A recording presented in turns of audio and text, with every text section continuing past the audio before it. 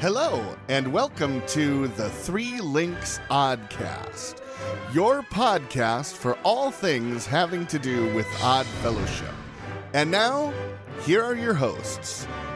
All right, welcome everyone to the Three Links Oddcast. This is our special second half of our interview with Brother Supreme Page from the Grand United Order of Odd Fellows.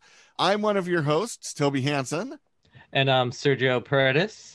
And we have our special co-host, Spider Jim. How's it going, y'all? Also known as... Boring old Christopher McHale. That works too. Before we got cut off by your phone, you were talking about the Moorish Science Temple and how that started in an Odd Fellows Lodge in Chicago. So tell us a little bit more about that.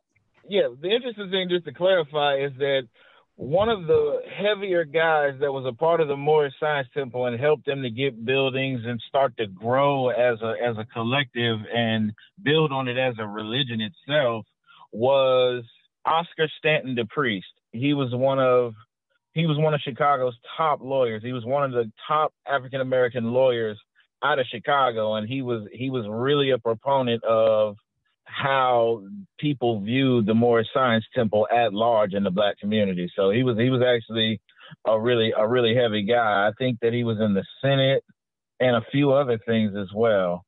Yeah, that name sounds really familiar to me. If I remember just off the top of my head, I think he was the first African American in Congress after Reconstruction. Mm-hmm.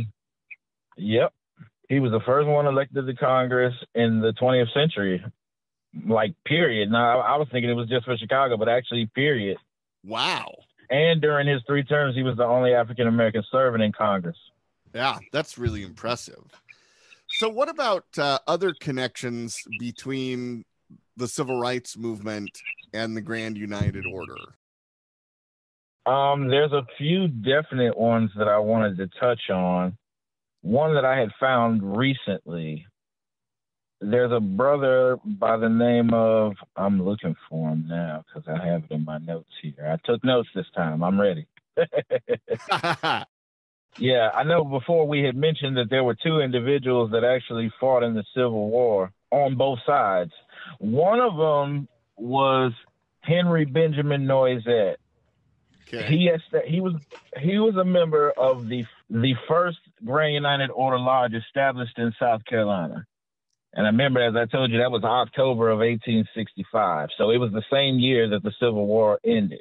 Yes. He was another one of our members that was really heavy. He fought in the Civil War, and he was born in 1841. So the start of the Civil War, he was still a young man. He was on the USS Huron. Okay. Which was known as what they call miracle ships. It was a ship that it was called a 90-day wonder, as a matter of fact. It was basically a lightly armed ship that the Union employed to stop Confederate blockade runners from trading Southern cotton for European war materials. Okay.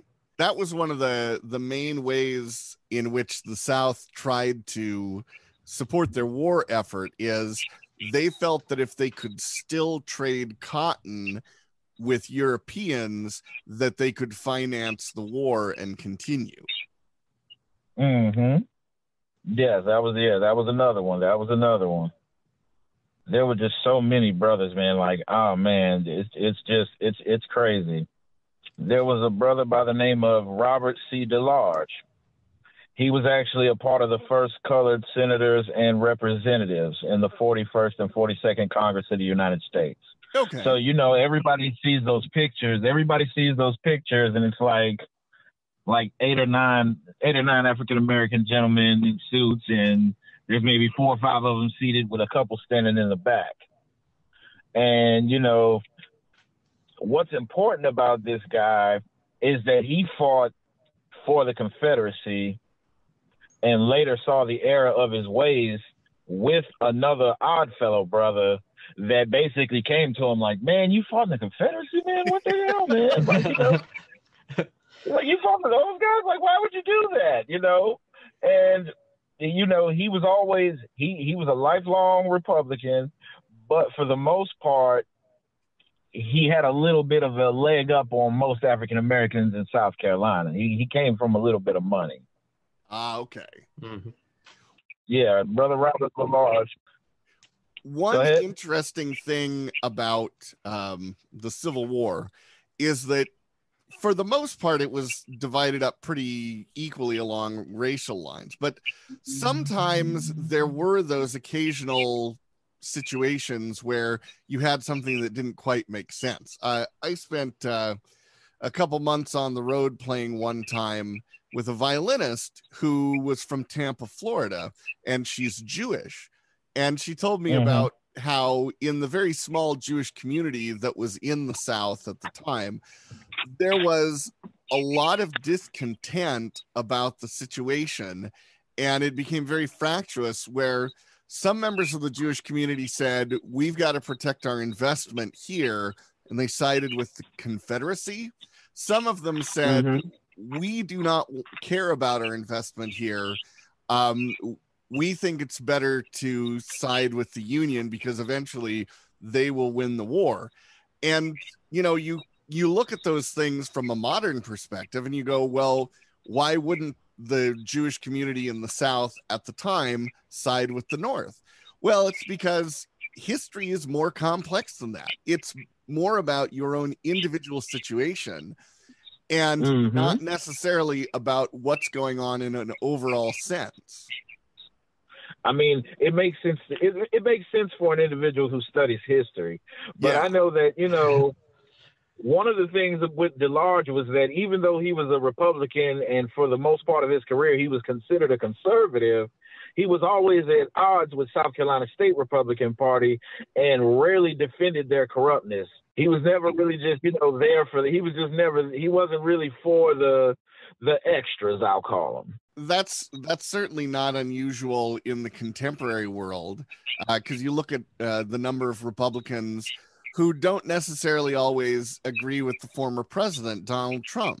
They're still Republicans, but they don't necessarily agree with what he had done as president. So again, that's something that we don't necessarily see in history and recognize, but it's very recognizable in a contemporary situation.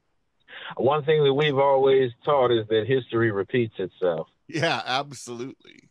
Yeah, you know, I said the same thing about, you know, just all the different parallels with what's going on now versus what used to happen back then. And I mean, it's different, but at the same time, it's not. It's just that there are more eyes now, more eyes and ears to see what's going on. And not just that, it's more smartphones out there to record what's going on so that, you know, we get more of a record of it. Let's talk about the Grand United Order specifically here. Our audience is mostly people in the independent order, and of course you belong to both. What would you say are some of the differences between the two? I guess you would have to go back to the way that both orders kind of came about. The Grand United being an amalgamation of 1798 versus, you know, somebody basically breaking away from the order and then, you know, doing their own thing. Because, you know, in its heyday, there were, I want to say, about 30 or 34 Oddfellows orders altogether. You know, you had Nottingham, you had a few different ones. You even had different ones within South Carolina. Like, we just found some records for the Colored Independent Society of Oddfellows, which I'm sure they broke away from the Grand United. Wow. Here in District 13. That's interesting. Yeah, so it's kind of crazy that, you know, and I've actually got records of court proceedings where individuals tried to keep the name but not affiliate themselves with the larger body. And, you know, one of the things that I think is the same but different is that for every state, we have a district Grand Lodge as opposed to, I guess, just having what's considered a regular Grand Lodge per state. And the numbering, one of the biggest differences that you'll notice between the Grand United and the Independent, one of the first things that I noticed was that when a lodge starts, let's just say in Maryland, that lodge usually gets, if it's the only one, that's number one in Maryland, right? Mm-hmm. With the Grand United, what kind of gave us a sense of wholeness is that the dispensations always had to be ran back to England, even though it wasn't up to them to approve it. It was up to them to give that lodge a number in accordance with the amount of lodges that were being started anywhere in the world. Okay. So, for example, my lodge is Wayman 1339. That is the 1,339th lodge in the order, period, all across the world. So you'll never have people that are a part of a lodge number one, and then this is a lodge number one, and then there's a lodge number one here. That's a lot like the Fraternal Order of Eagles. In my area in Seattle, we have ARE number one because that's where the Eagles were founded. And then each subsequent ARE that's founded after that gets a higher number. I think Spokane is 2, Tacoma's 3. And then, they're like, your small town Eagles club out in the mountains is number 2964 because they just kept all of the numbers sequential for all of the clubs rather than renumbering based on what state they were in. Right. That makes sense.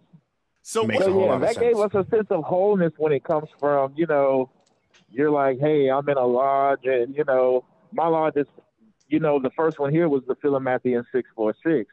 Just knowing that was the 646th lodge, period, in the world, that made everybody feel that sense of brotherhood back when they first started. And speaking of the world, where else would you find lodges of the Grand United Order? Obviously, you've mentioned England, so they're in England, and of course they're here in the That's US. where Mother Lodge is. Where else? A lot of. We're in Cuba. We're in most of the Caribbean islands, South America, somewhere down that way. I believe that there used to be lodges, but they're not. Nobody's heard from them in a while, so we don't quite know what's going on with South America, but I do know that we were in Cuba, we were in Puerto Rico, the Dominican Republic. As a matter of fact, I know a lot of the islands close to each other, they formed their own committee of management back in like 95, I believe. So they have a committee of management, which is, I guess, the next thing we could roll into, which is the power structure for the Grand United Order. That would be great because on the independent order side, we're familiar with local lodges and then district associations and then the Grand Lodge at the state or provincial level and then Sovereign Grand Lodge. So what's the organizational structure of the Grand United Order? Okay, well, you have the Committee of Management, which consists of 9 board members. You have the Honorable Grand Master, that's John Green. You have the Honorable Grand Secretary, and those executive positions are pretty much all the same for every organization. We have a Grand Auditor. We have, and when everybody comes together to meet, you have the Committee of Management, and then you also have a body below that which consists of committees. So you have a historic committee, which I'm co-chairman of, along with a sister from the Household of Ruth. She's the other co-chair. That way we have 1 male and 1 female, because they have their own history. The Household of Ruth. Below them, you have the District Grand Lodge, and we also have an area. My bad. Yeah, you have an area before you get to the District Grand Lodge. Now, the area directors basically make sure that the District Grand Lodges are okay. They don't need anything, any assistance. And we have area meetings, I guess, yearly where they come together in your area, and it's like 4 or 5 states lumped together just to have a little bit of a smaller meeting, because we only have the meeting where we all come together. The same way y'all have the Sovereign Grand Lodge session, we have the BMC, which is the biennial conference. So we only meet every 2 years, but that's like the whole collective. Like usually, the last one we had was in 2018 or 2019, one of the two. And we were supposed to actually have one this year, but it got canceled, last year because of COVID. So yeah, it was 2018. All right. And that was a meeting of everybody. Like that's everybody within our jurisdiction. Now, When we talk about jurisdiction, the committee of management is over a jurisdiction. So the committee of management includes, for American jurisdiction, it includes Canada, it includes the Bahamas, and it's kind of disputed. They say that Africa used to be under America's jurisdiction, but they're not anymore. They answer directly to England, and they kind of form themselves after England. Other that makes places, more sense. Yeah. England is closer. Yeah, it's a lot closer than us, right? Yeah, I've been there. I've been to Africa a couple of times. It's definitely closer to England. You have to fly to England to get there. So when you mentioned that each lodge has their historical committee, is that for each individual lodge, like on the local level? That was like we have every lodge can have a historian if they needed one, somebody to document everything that they have going on and, just make note of it so that, they go and they get the secretaries, they can match notes and things of that nature for historical purposes, because the way that we do it, the district grand lodge is basically in charge of, the district itself for that state and keeping records and making notes of specific things that happen within the lodges that are worthy of note.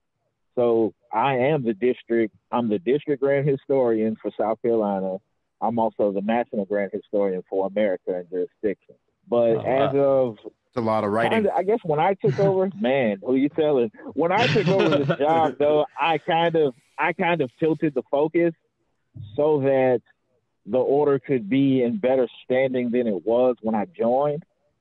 Because I know when I went to the BMC in 2018, we held it in New Orleans. I actually got to go to the Odd Fellows Cemetery. It was cool, Now, great place to have it. Shout out Brother Maslick down there at Waxahachie and a few of the other brothers, Brother Freeland overseas.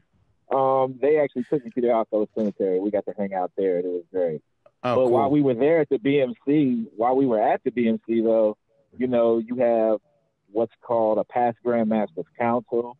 They have their meetings. So anybody that has those specific degrees, because that's another difference, is that our degrees constitute almost everything as far as where you are in the lodge, where you are in your understanding of odd fellowship as in general. Now, when you say degrees, are your degrees structured similar to how the independent Order of Odd Fellows has, where you have the initiate, first, second, and third, or do they go by another name or structure? The first one is the initiate, but we also call it the white degree.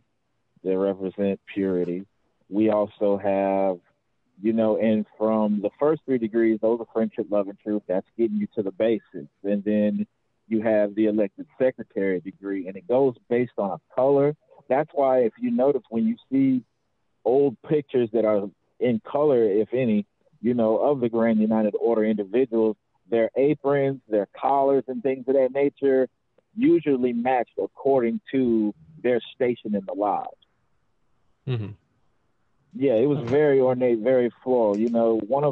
We had a lot of the Grand United was crazy because it was like, although we had a lot of doctors and lawyers and things of that nature, we also had a lot of men of mark that were artists.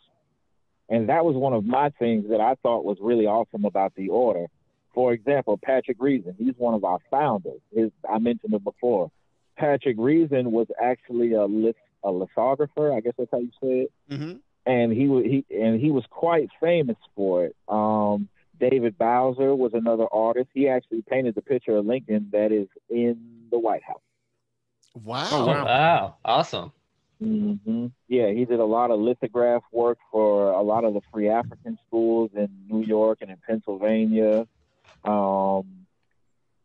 David Bastille Bowser him and his wife had started they did a whole lot of stuff with William Still as far as the Underground Railroad was concerned. So it was like they were doing the Underground Railroad thing, freeing people, and still made time to create art and get out here and do the work of abolitionists and try to free the people that were down south that they knew, needed that extra voice. That goes to show you how much that meant to them at the time. Yeah. Mm-hmm. It sounds like they were really driven by purpose. it also means that you have no excuse for not going to lodge meetings twice a month. If they could do all of that, sure, that's true. Then it's like, oh, there's a show on I want to watch tonight. Well, get yourself a DVR. It's the 21st century. Go to lodge. Right, go to lodge. I think that's important. I find that in this day and age, even before COVID, young men need something of this nature to kind of steer them away from joining groups that ain't necessarily going to do them any good. You know what I mean? Now, it's like, for example, you got a lot of the gang culture that happened in the United States in the 70s, 80s, 90s on up.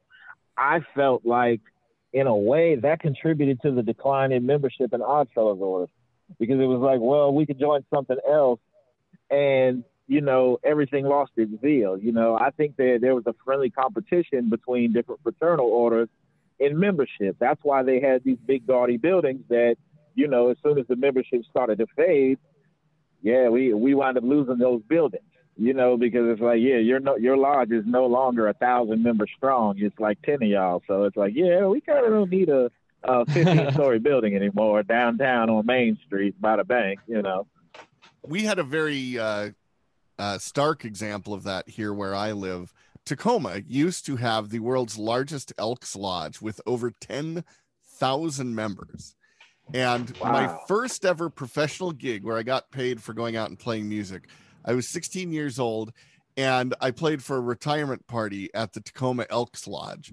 And it was a gigantic recreational complex at 23rd and Union in Tacoma.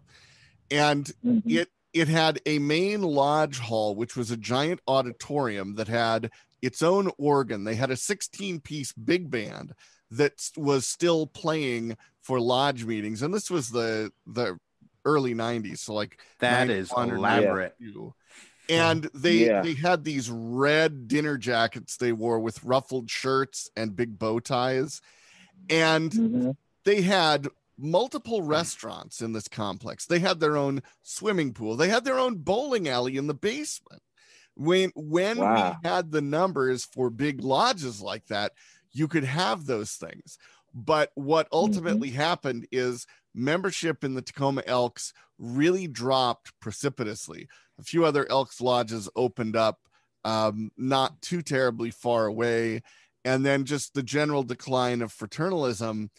The Tacoma Elks had to sell that complex to Walmart, and it's now a Walmart.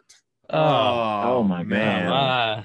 Yes. Wow. There's an elk turning in its grave right now. I'm sure there is. Oh man. Every that night at terrible. 11 o'clock. That's terrible, like, man. No, don't sell the building. Yeah, as we all had the exact same reaction to that. Yeah, vile man, that's terrible, man. I hate it. One of the things that I started off doing here in South Carolina, I'm in Columbia, so I'm in the capital city. And one of the first things that I did, I was like, well, there was mention of us having an access to our records. Like, your records are, it felt like an Indiana Jones moment. They were like, that somewhere in this small town called Hartsville, your records are there.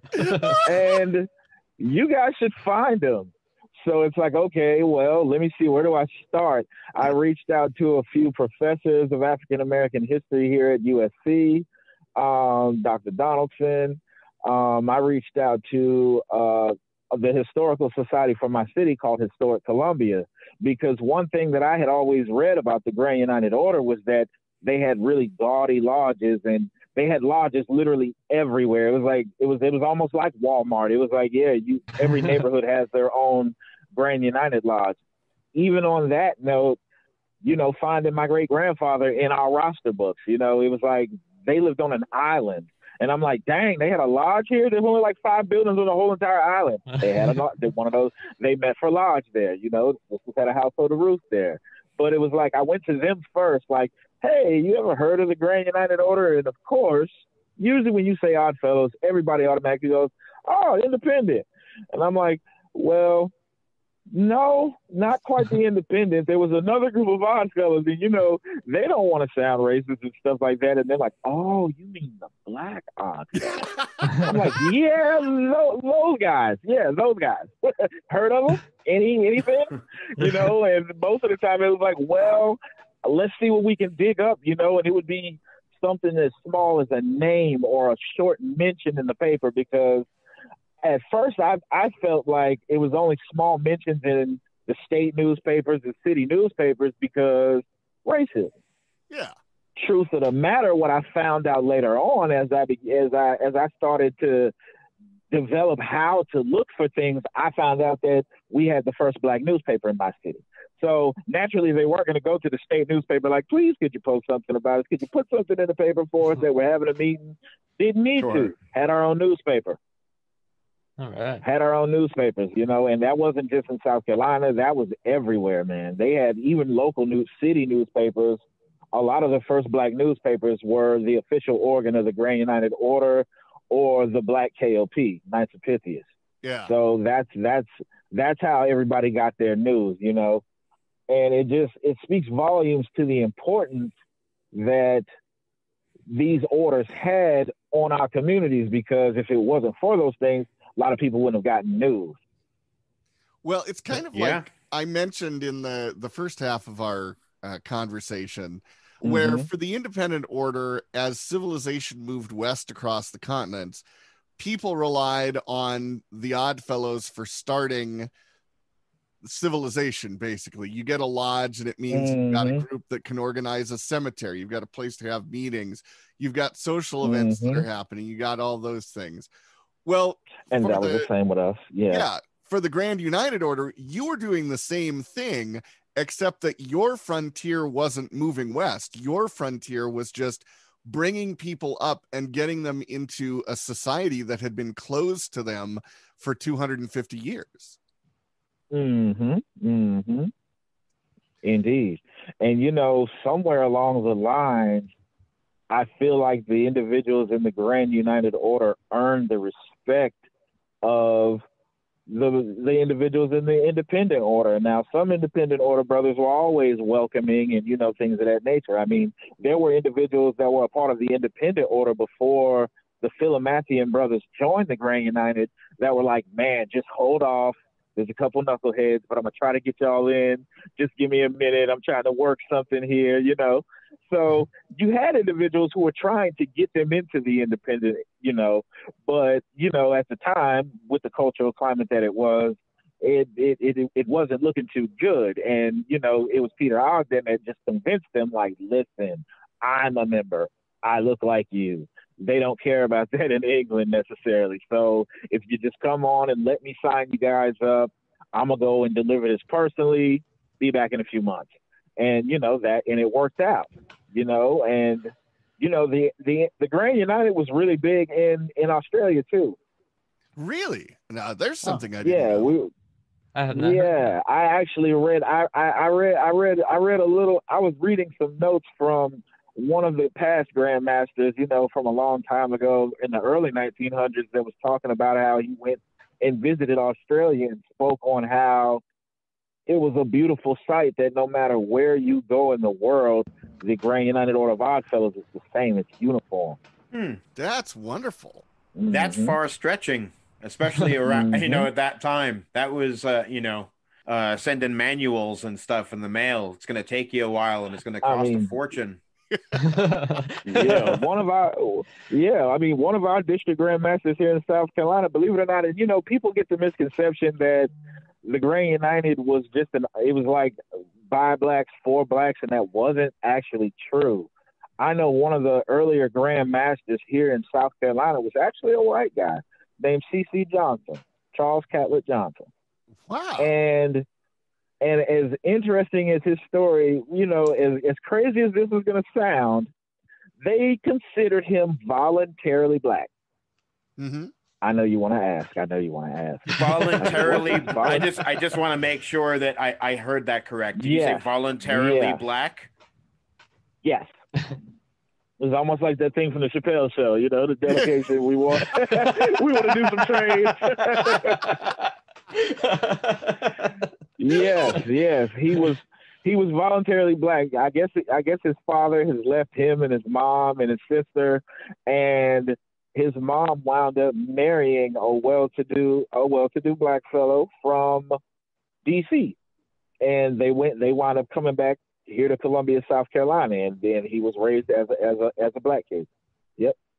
Wow. He was also He was also one of the earliest grandmasters of Prince Hall here in South Carolina as well. And that's another interesting note because we have a very interesting relationship with Prince Hall.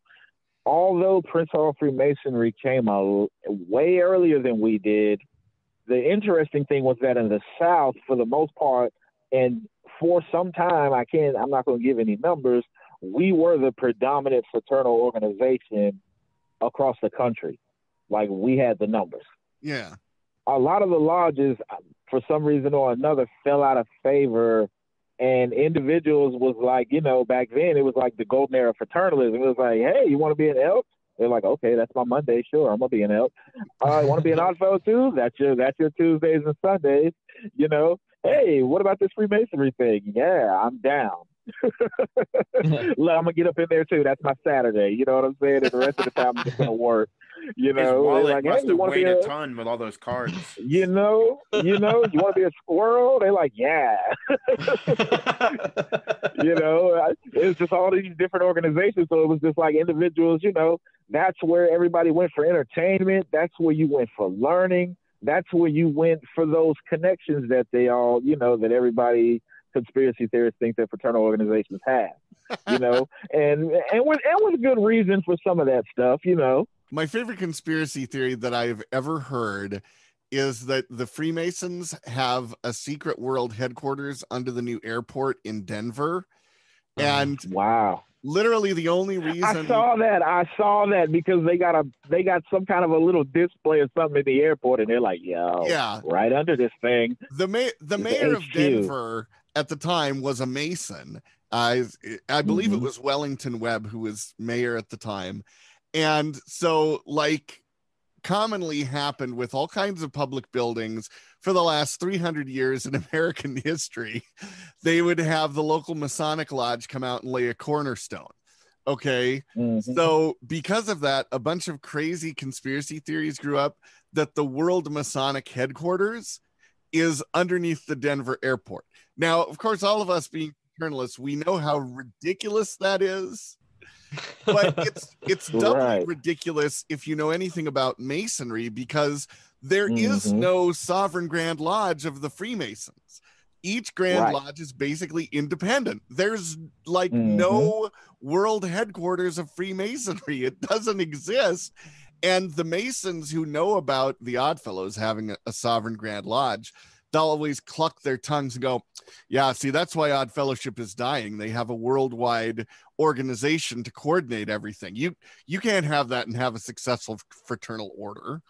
The whole idea of a worldwide Masonic headquarters is absurd just on itself. And then putting it under the airport in Denver?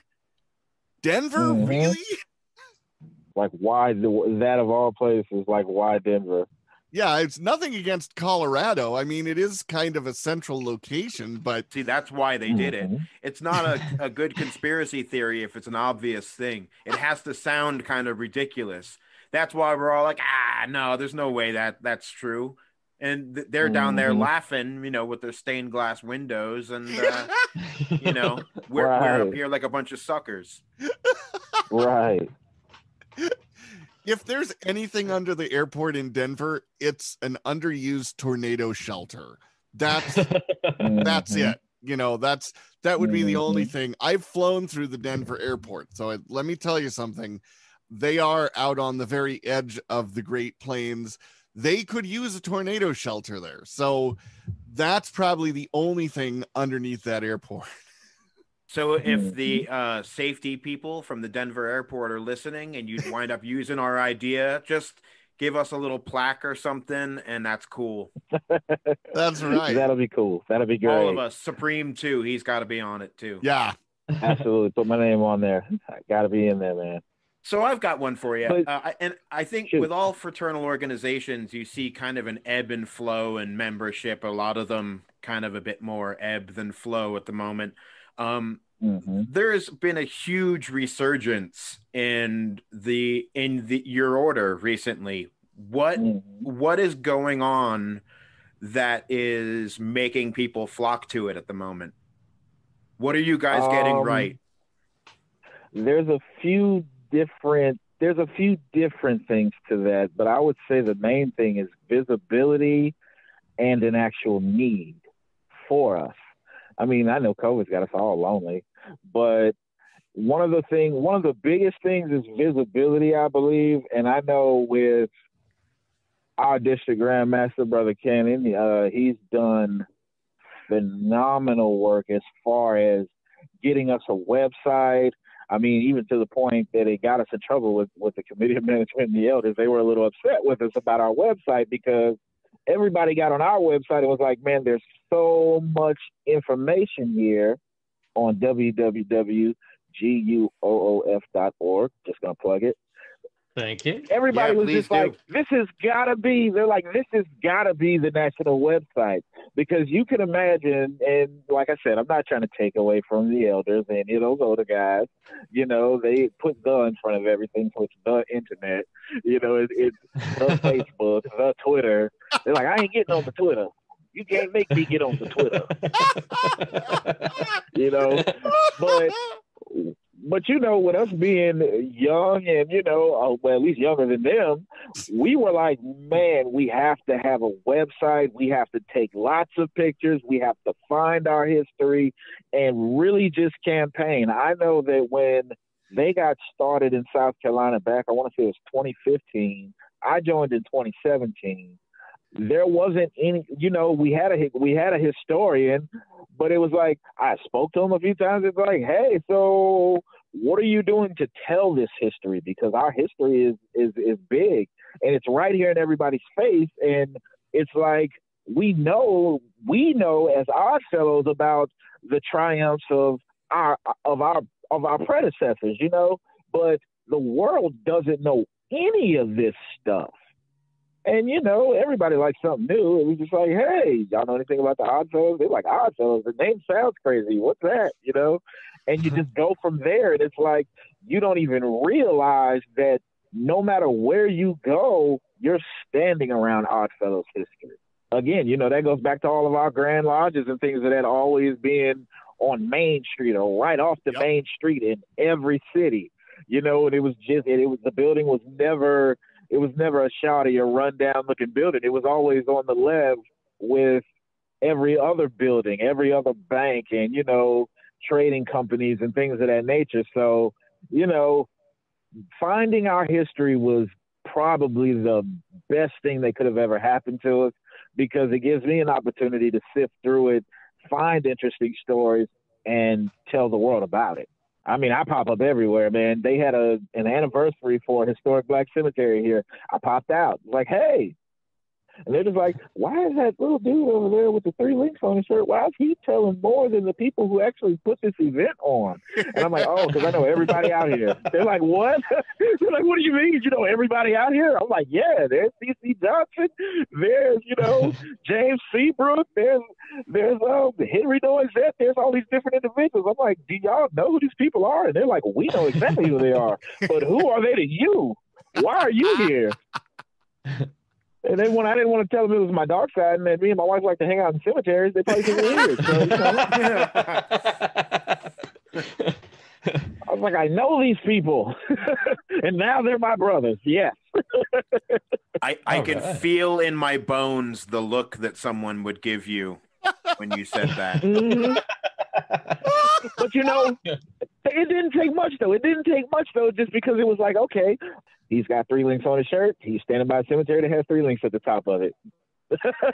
It's a no-brainer. It's like, he must know them or something. He's an undertaker. He's one of those guys.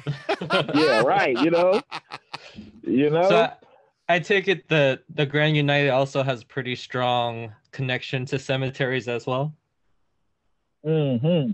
A lot of the first African American cemeteries in the South were Oddfellows cemeteries. Awesome. That was some of the earliest work that the brothers did. It was like, yo, we can just meet at the church. You know, we were a part of the AME Connection, which was the connection of the first independent black churches in the United States. It was always the AME Zion Church or, you know, the African Methodist Episcopal Church. And a lot of our brothers were also pastors and ministers. And if they already had a church, then the brothers would meet at the church, you know, where they used to have their gatherings and stuff like that. I want to say that that's where the term fellowship hall comes from Odd Fellowship, but who knows? You know, I haven't had any definitive proof of it, so I don't really put it out there. But that's one of those things, you know. It's just like, you know, if they already had a church and you're a pastor, you know, then you become an odd fellow. The brothers decide, hey, can we meet here in the basement? And they're like, hey, you don't have a cemetery. Instead of buying a lodge, let's buy a cemetery. Let's buy a plot of land behind this church or on the side of it or somewhere close to it where our people can be buried, you know. And, you know, not long after that, it was like, okay, we got the burial ground, but people can't afford burial. So it was like, okay, insurance. Let's do a burial fund. So we created a burial fund, you know, that was akin to most fraternal organizations at the time. I would also imagine that some members were carpenters too, and they could contribute by making coffins and things like that. A lot of the oldest black continuously running business in the state of South Carolina was owned by an odd fellow, and it's a funeral home. And that makes sense, because again, when you look at the course of black history, prior to the Civil War, there was no civic organization. It wasn't allowed. And so after that, you have to then establish these elements of civilization for yourselves, because of course, after the Civil War, nobody else wanted to help you out with it. Even Reconstruction went so far. Right. So you had to get together with these collective organizations. And that's really the brilliance of Odd Fellowship, is it gave the people who needed that kind of community support exactly what they needed. If you go back in history, let's say you go back to the 1840s and you somehow convince the independent order to let black members in at that time. Well, that would have been great in one sense, because we all could have been part of the same organization. But in another sense, you would not have gotten an organization that was dedicated to just what the black community needed at that time. There you go. So again, that's another aspect of history that can be hard for modern people to really look at. At the time, after the Civil War, the community needed some kind of homegrown organization that could establish that sense of community, that could give groups a place to meet, that could aggregate funds for the greater good. And that's exactly what the Grand United Order provided. Totally. Yeah, that was definitely one of the things. I mean, there hasn't been, and I'll make the claim, and people could call me on it or freak out or whatever, but I will go as far as to make the claim that there is not a single aspect of our history in this country that doesn't have anything to do with the Odd Fellows. Nothing. Even if we looked at Martin Luther King, even if we looked at just simply Martin Luther King and the SNCC, you know, they met at the lodge. You know, his grandfather and great grandfather were both Odd Fellows. They actually helped build up Auburn. The first black pharmacy was right there in where the Grand Lodge building was. You know, they added an annex. It was the first black movie theater where black people didn't have to sit on the second row or all the way up in the banister somewhere where people can't see them. Oh, wow. It was the first place where black people could sit down in the South and watch a movie on the front row. Wow. That's amazing. Another notable is one of our sisters, you know, Madame C.J. Walker. She was a sister in the Household of Ruth. Was she? I didn't know that. Yep. That's amazing. So with all this knowledge, do you plan on writing a book anytime soon? I think you might sell a few copies. I'm writing it now. I'm writing it now. Awesome. It's just almost like I said about this podcast. Like, man, we're going to have to do a third part, a fourth part, a fifth part. Oh, that's fine. Just because there's so much, it's like we're gonna have to throw darts at a board or something, and you could pick a topic, and we could just go on that all night. Well, you are definitely a friend of the show, and anytime you can squeeze out a little time for us, we are always happy to sit down and talk with you, because you have access to this huge area of American history that is so underrepresented and so unknown to so many people. I think it's fantastic. And we all on this show love giving you a platform to be able to share that. 100%. What do you see for the future of the order? The future looks bright for the Grand United Order of Oddfellows. We are doing a few different things. You can actually go on YouTube and check out a meeting that we had with the district grandmasters from Africa, Cuba, Puerto Rico, and a few members of the Committee of Management here in the United States. It was the first time that some of them had ever talked or spoken. And, via Zoom, baby. Gotta love the technology. How long ago was that? A couple months. Oh, wow. Cool.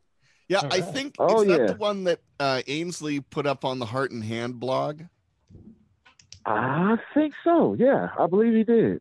Yeah, I saw part of that. That was really impressive. And it goes to show how the wise use of technology can be really beneficial. The example I always think of with this is, if you look at the back of your dues card, if your card comes from a book that's old enough, it has the old telegraph code on the back. So you, instead of revealing any pertinent information to prying eyes, you could send a telegraph, or a telegram rather, to someone's lodge to find out if they were a legitimate member and if you should pay them benefits for the week and things like that. We were on the forefront of technology 150 years ago. It's like 1871, we're going to find out if this person is actually a legitimate Oddfellow. But then we look at it now and people are like, I'm not sure we should be using email for the lodge. That seems dangerous. Can't someone come in and steal everything that way? It's actually really funny. One of my favorite things that I've collected having to do with Oddfellowship were flyers that were distributed by the Grand Secretary of various states. And they would basically be a picture of a person, and it would be claiming that this person was a fraud, that they had tried to come into an Oddfellows lodge and said he was a member of lodge so-and-so. And it was just this amazing little piece of history. Most of them are from the 20s to the 40s type of thing. But I mean, it's amazing that we were that important that at one point you would potentially defraud people by saying, oh yeah, I'm an Oddfellow. Yeah. Like that would make sense as a scam, Now you'd say I'm an Oddfellow and someone would say, you're a what? Yeah. You're I know you're odd. Yeah, leave me alone. Is that another word for a homeless person? Or oh, maybe well, not. Brother Supreme, what else would you like to grace us with while we're recording here? Man, there's too many things that I could touch on. As far as the order is concerned, one of the more interesting things I know that, I talked with Brother Louis Sarmiento about, and me and Jimmy talked about it, was why it is that we can't officially just amalgamate back into one order is because of the difference in degree work. I know I think we have a few more degrees than you guys. I know just in your lodge itself, I think we can go up to 7 degrees, and then you can get Household of Ruth degrees. We have a military branch as well, similar to the Patriarch's Militant. And we also have, and it's all degrees, as you go into these different branches of the order. We had a juvenile society and things of that nature. But one of the differences is that, we basically got more degrees than you guys. Like, I know y'all go from friendship, love, and truth and kind of put it there as far as lodge participation. And we have a lot of degrees. And, there was a purpose for having these different degrees. And the beauty of it is that with the brothers in America joining the Grand United Order, we actually started the female branch. There was no Household of Ruth in England. And not only did they allow these individuals, who some people didn't think of as anything more than animals, to join their order, but they actually were open to input and open to developing the order into what it is today and helping it to spread all over the world. Yeah, I think that owes to the cultural shift that happened in the UK a lot earlier than it did in America, because in the UK, slavery was outlawed by 1802, and that was because of several years of work by abolitionists in the UK. And so they said, nope, that's it. We're done. We're leaving it behind. Whereas America and a lot of places in the Western Hemisphere, you know, it's true in Brazil, it's true in a lot of former Spanish colonial places, they did not want to give up on the idea of humans as a source of free labor. They could not conceive of that. And so that cultural shift took a lot longer to happen in other places. One really good example of that is the Haitian Revolution. You know, the French actually went to Haiti after declaring the slaves free, and then they showed up again 6 months later and said, "Oh, I'm sorry, that was a mistake. You're slaves again." Oh, Yeah, that did not go over well with the Haitians. And just kind of that idea, it takes a lot to be able to move away from that and to embrace an idea that does not include different levels of human existence. So I think in the UK, they probably came to that realization a lot sooner. And so it was easier for the Grand United Order to be able to look at that and say, oh, you know what? That makes sense. Let's give something for the women so that they can be invested in this group too. So one last question: home fries or French fries? French fries. And what kind of French fries? Like what format?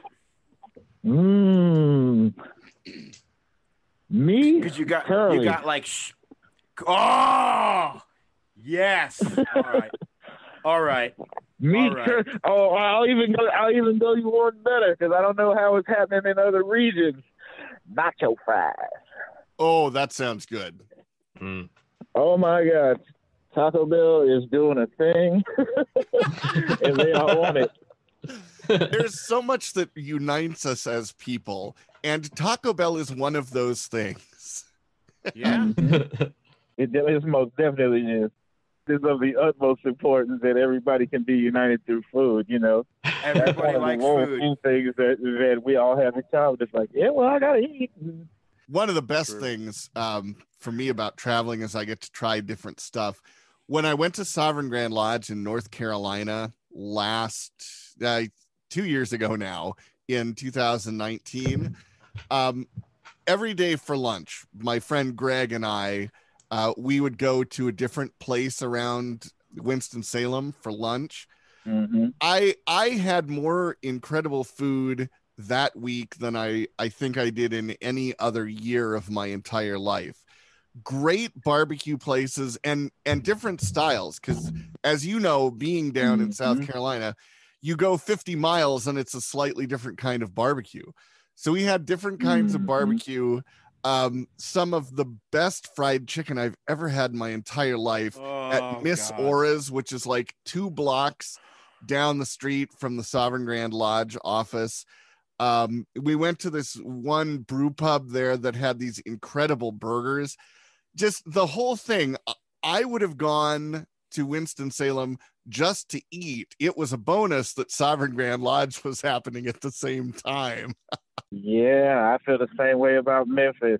That sounds like an amazing weekend of eating. Whereas when you came to the Grand Lodge of Montana, we went to Golden Corral. And I don't know about you, but eating at Golden Corral before a large meeting is just a terrible idea anyway. I think that may have actually been the first time. South, man.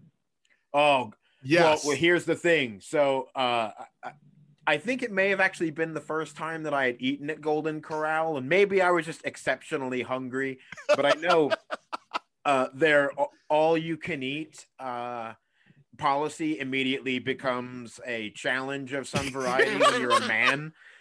And I seriously ate probably like the weight of like a medium-sized golden shepherd, and I had to sit in a meeting afterwards, and I was sweating, and I felt horrible. I seriously wanted to crawl under the table and die. Like, as we were appointing the new Grand Master of the state, it was, oh my God, it was touch and go. I didn't know whether I was gonna.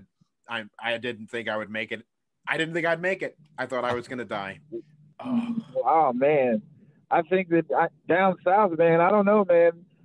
The food is definitely different per se. Me being, you can say better. That's DC, okay. So you can say I grew better. up in DC, so but see, I had my own preferences. Anything that came out of the water, I would eat it. You know what I'm saying?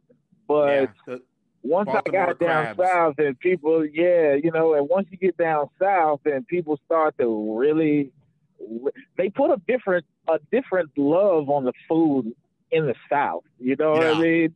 And it's like no other. Like, I can't think of any other place where if you don't get anything out of the South, you get fed. Yes, I can attest to that, because on the way home from Winston-Salem, we had to fly out of Greensboro. There was a direct flight from Charlotte to Seattle. So we fly to Charlotte, we get there, terrible thunderstorms, like happens a lot in the South in the summertime. And so we were stranded a day in Charlotte. I got to go to Mert's Soul Food in downtown Charlotte and have the smothered pork chops. Oh,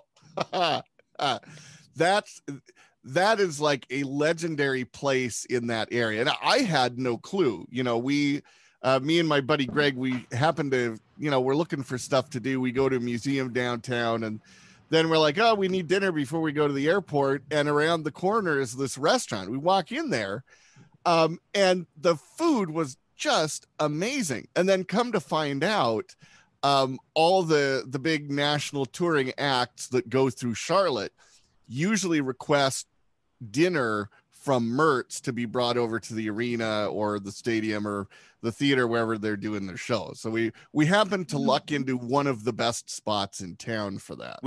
When Def Leppard is in town, they only want to eat at Mertz. Right. That's usually how it is too. It's always some hole in the wall joint or some place that's just like has phenomenal food and the history to match. I kind of like where the food industry is going these days. We have a lot of real new startups here in South Carolina that are really just they're going crazy with the food, man. They're putting new spins on old meals and old dishes. I mean, like, I'd hate to brag, but it's just like, man, the South got even better. Go ahead and brag. You've earned it. I feel like I've always missed out on seafood because I'm allergic. But I knew a guy. Oh, God. Yeah, I know. Seafood? That is terrible. I would just do it, man. Just get an EpiPen. Just get an EpiPen, man, and do it, man. Just do it anyway. Yeah. Well, I've always liked living on the other side of the track, so I might just risk it one of these days anyway. Man, it's worth it. There are some seafood things I've always wanted to try. But back when I was in the Navy, I knew a guy with such a bad case of crabs, they called him the governor of Maryland.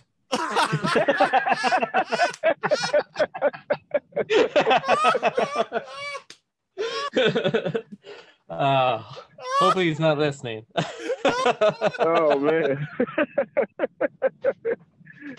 Yeah, man. You got anything else you want to share with us before we wrap it up here? I don't even want to get started in anything else because, man, listen, like I said, we'll save it for part 3, 4, 5, yeah. But I do appreciate you guys. I do appreciate you guys. One thing that is really great with today's society that probably did exist then, but it's being amplified now, is the relationship between our orders.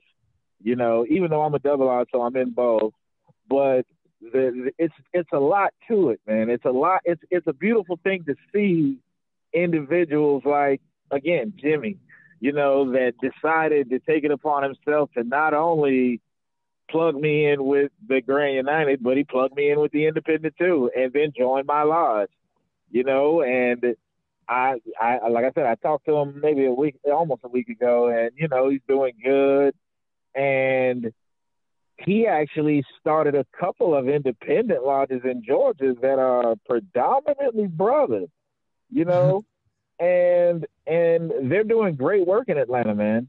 They are, and it's wonderful to see the resurgence of Odd Fellowship of all kinds, because exactly, the South has been an area where Odd Fellowship has really faded away so much, and to see the growth that has come out of the South, a new lodge in Virginia last year, a couple of new lodges in Louisiana last year, and then a couple years before that, the new lodges in Georgia.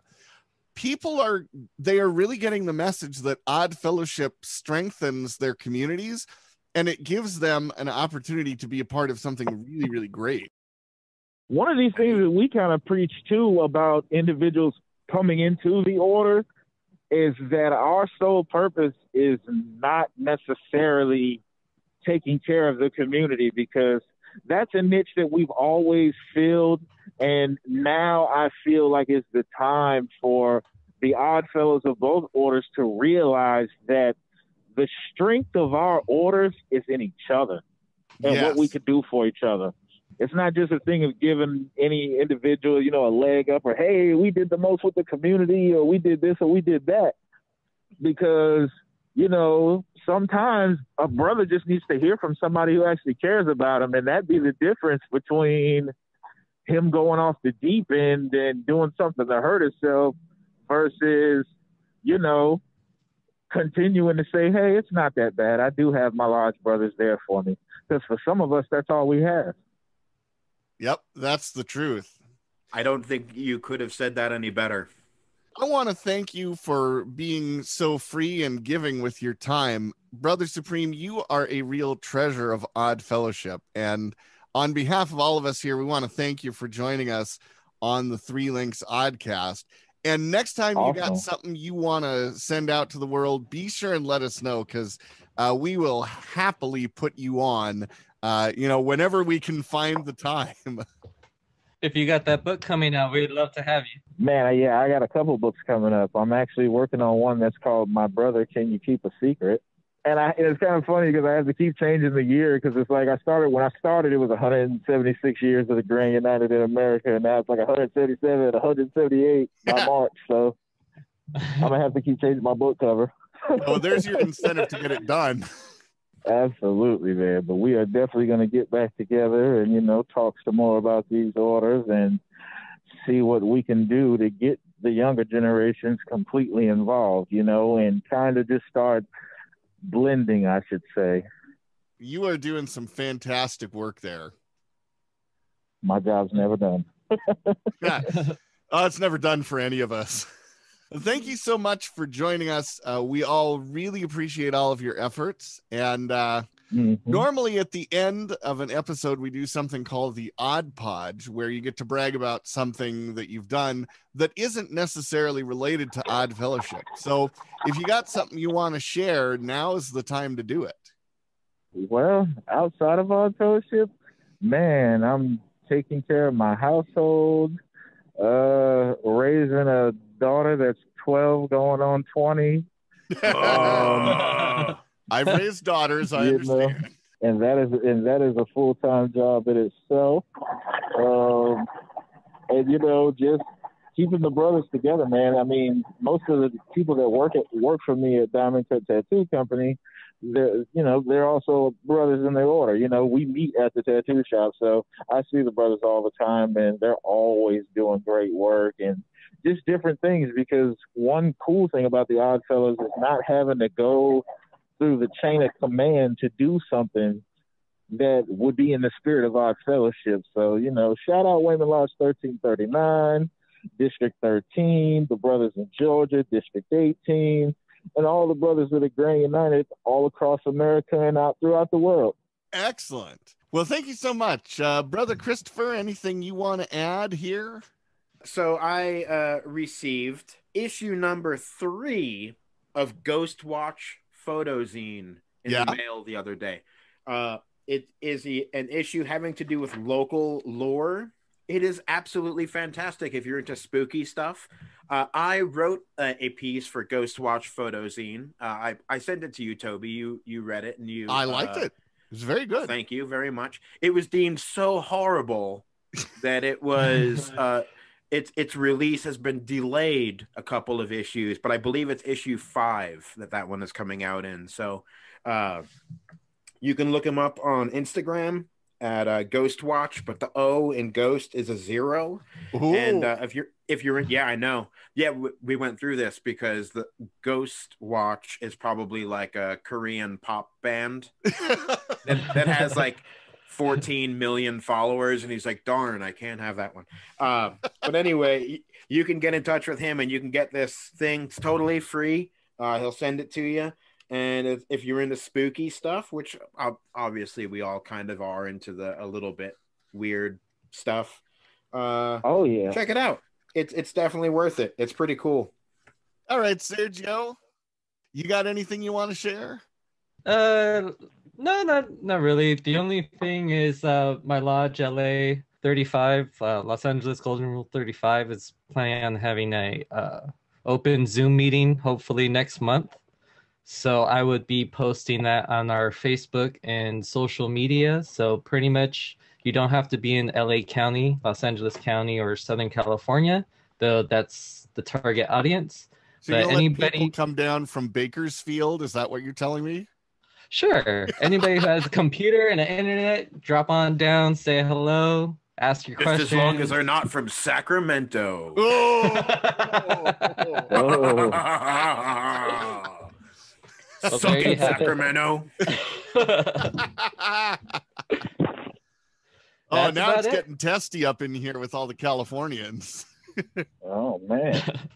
Well, I was called Dower on a previous episode, so I've got to up my game a little bit. I have to poke the fire a little bit. Oh, that explains the handlebar mustache you're rocking today. Oh, no, this is a lifestyle, my man. This is a lifestyle. How very Chester Alan Arthur of you. It's a Spider Jim, actually. Spider Jim. Yeah. I'm a biker tattoo artist. Nice. Yeah, I won't let in on your secret that you actually ride a Vespa. Brother, can you keep a secret? Yes.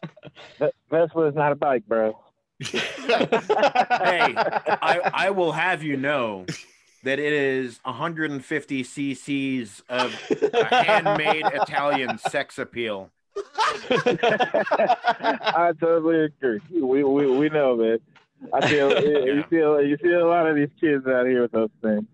Yeah, you got to go a little harder, man. We're in the South, man. Like, there are kids riding around out here or on bikes bigger than that, man. At 5 and 6, man. You'd be surprised in these dirt roads. So I was riding around on the coast of North Carolina last year, and you would be amazed how hard everyone thought I was. You might yell at me out your car window and call me I don't know, a weird bastard or something like that. But as soon as we pull up to the red light next to each other, it's over, man. It's over. You're gonna you know. That's when they fall in love with you. Well, as long as you didn't cross over down by Myrtle Beach or anything like that, man, them Hells Angels might have got at you. Well, yeah, they'd be getting at me. They'd be, telling me to pull over so they could say, "Hey, how do we get you to sign up?" And I'll say, "Listen, guys, they'd be like, "Hey, man, put this patch on. Put this patch on, man." Yeah. And I'll say, "Listen, you got to sell it to me. And meet us at church. You got to come to church." Why do I want to join the Hells Angels? You tell me. Yeah, do they have cemeteries? Huh? Yeah. Right. Well, they have cemeteries of sorts. Some of them are in cemeteries. They're Some called of them we rivers. don't know in where that. they're buried. Yeah. Future historians will discover those. Did you know that under the Blockbuster, they found like 100 dead people? Like, yeah. Well, in that case, under the Blockbusters buried the other Blockbusters because those are dying out.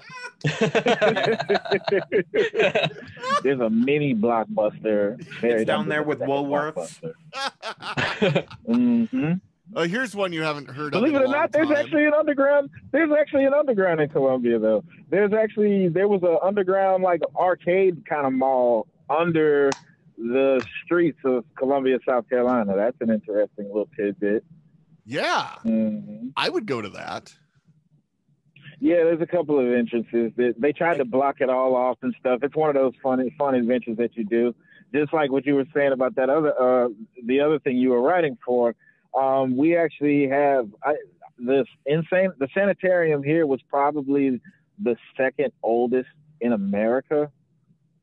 And yeah, we did that one. We did that for my wife's birthday right around Halloween one year where we just, did a little trespassing per se, but we just call it spelunking for now.